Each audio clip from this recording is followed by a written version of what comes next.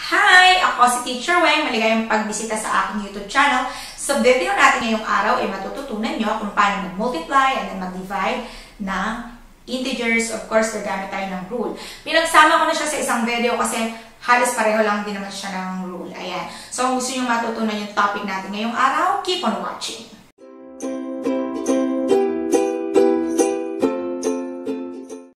So, mag-start na tayo sa ating magic tutorial video. So, gaya ng sabi ko, pinagsama ko na po yung multiplication and division because pareho lang naman sila ng rule. Ayan. So, simple lang po yung gagawin natin. So, ganito lang yung rule ng multiplication at saka ng division of integers. Okay. Una, titingnan mo lang siya kung pareho sila ng sign. Okay? Kasi, kapag pareho ng sign, ang laging answer ay positive. Okay? Kaya mag-multiply ka or magdi-divide ka. Basta pareho ng sign, ang answer ay laging positive. Kapag magkaiba naman ng sign, kaya mag-multiply ka or magdi-divide ka, ang answer ay laging negative. Yun, ganun lang po kadali ang gagawin natin. Okay, so dito tayo sa number 1, positive 3 times positive 6. Ayan, so dahil magkamukha siya ng sign, so we have positive 18. Ayan, so ayun. Okay, next we have negative 6 times negative 5. Ayan, kitang-kita, pareho sila ng sign. So, therefore, the answer is positive. Okay, so find the product of 6 and 5. 6 times 5, we have 30. Therefore, the answer is positive 30. Okay, for our third example, we have negative 8 times positive 4. Okay, as you can see, magkaiba ang kanilang sign. So, therefore, negative ang answer niyan. Okay? So, ngayon, 8 times 4. So, 8 times 4, we have 32.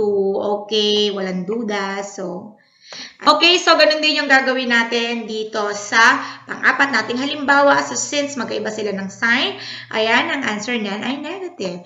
Okay, 5 times 2, we have 10. Ayan. So, positive 5 times negative 2 is negative 10. Okay, so mag-proceed naman tayo dito sa ating division problem. So, dito sa una nating example, we have positive 18 divided by positive 3. So, magkamukha sila ng sign, parehong positive. Therefore, ang quotient natin ay positive. So, simple lang yung gagawin natin. I-divide lang natin yung mga numbers, disregard the sign.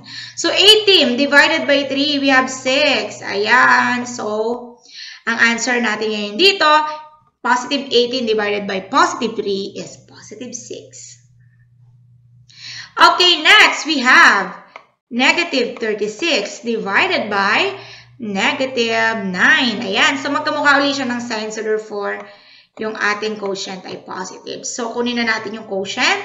36 divided by 9, we have 4. So, therefore, the answer is positive 4. Ayan, negative 36 divided by negative 9 is positive 4. Ayan. Para naman sa ating pangatlo at pang-apat na halimbawa dito sa ating second set ng mga given. Ayan. Magkaiba ang sign ng positive 56 at saka ng negative 8. So, therefore, ang answer natin ay negative. So, we have 56 divided by 8. We have 7. Okay. So, the answer is negative 7. So, positive 56 divided by negative 8 equals negative 7. Okay, for our last example, okay, so we have here now positive 72 divided by negative 9. Okay, so since magkaiba sila ng sign, obviously, negative ang answer.